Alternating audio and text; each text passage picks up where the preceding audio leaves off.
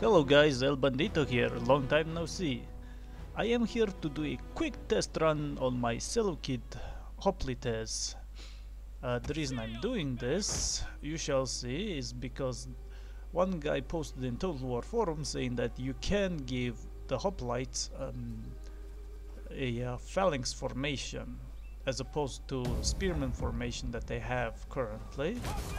As you can see, I just turned on the phalanx formation and they are now assuming phalanx formation like this. And well, let's see how they move forward.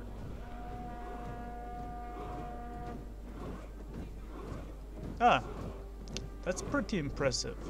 They're moving in unison and, well, acting just like how a phalanx should act.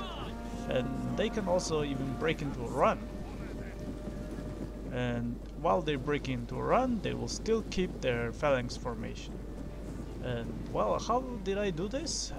Well, I followed that guy's advice and used pack file manager to open up the Rome 2's data pack, and then simply changed my hoplite stance from shield wall to pike phalanx formation. I just changed that, and instead of using shield wall and fighting as a regular spearman, hoplites now can act, as you can see, more like phalanx, pike phalanx actually, to keep their formation. Let's see how effective is that in combat, how well authentic it will look, I suppose. Alright, okay, they made contact, and as you can see they are pretty much keeping their formation. And there are 5 shield bearers against 1 silver shield swordsman, which is shown here, and 4 thorax swordsmen. As you can see, they're not breaking. Oh, pretty smart for an AI. He is flanking. Okay. However, as you can see, when you give hoplites pike formation, it does sometimes make them freeze up in their tracks. It's a known issue of Rome 2 that the pikemen sometimes just stop listening to orders. But as you can see, oh look, just they're holding formation perfectly and, well, just keeping the formation. Let me just turn off formation attack and see if anything happens. No?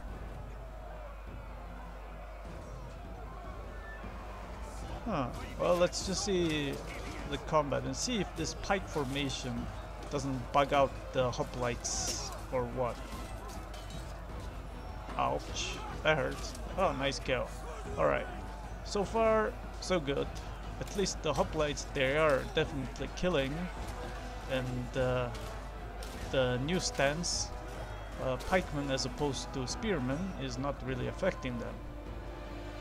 Alright. Yep, just steady, keeping formation, acting like how pretty much a pikeman should, I mean a phalanx should. However, if I turn off the phalanx formation, as you can see, they are immediately spreading out and surrounding the enemy. They're breaking formation, acting like regular spearmen again, not like phalanx at all. So, okay. So that's the difference. Now, as you can see, these Seleucid units, even banners, they look a little different than vanilla. The reason is because I downloaded another Seleucid skin mod, and it's pretty nice. It gives them much more distinct look, and of course I download a bunch of other mods. The reason I'm doing that is because actually I'm going to do another Let's Play, and this time I'm going to play as the Seleucid Empire. Now I know there are a lot of other Let's Plays featuring the Seleucids, but this one is going to be a bit different. Just how different? Well, you'll just have to wait and see. For now, let's continue the test. And as you can see, the pike formation, when applied to hoplites, does make their formation very rigid. and it takes a while for them to turn around and such. But it does make them more, whatchamacallit, having their unique, what do you call, very rigid formation.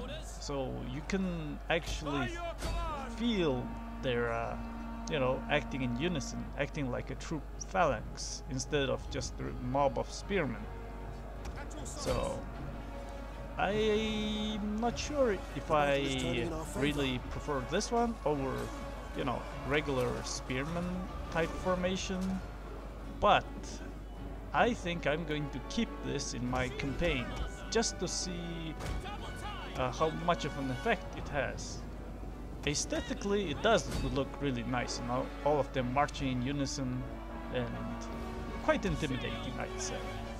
Anyway, just finished my test run and, well, I'll see you guys later, I guess.